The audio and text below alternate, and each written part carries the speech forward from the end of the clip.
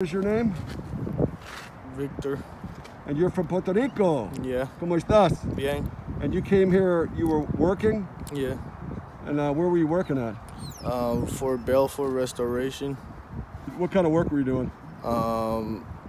Cleaning the, how you call them, where the air flows to on the building? HVAC. HVAC. And then COVID-19, you got laid off?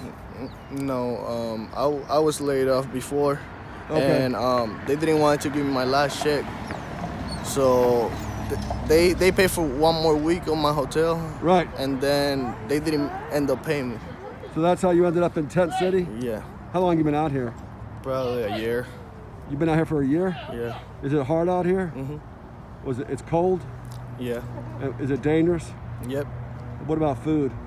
I mean, a lot of people come through and help us with the food, but... What do you need? You need like a warm, you need an apartment and like maybe, would a gymnasium be better than this? Yeah. And like a, nice warm place, right? Yep. And then you need an apartment? An apartment. All right, man, thank you very much. How old are you? I'm 24. All right, mucha suerte con todos.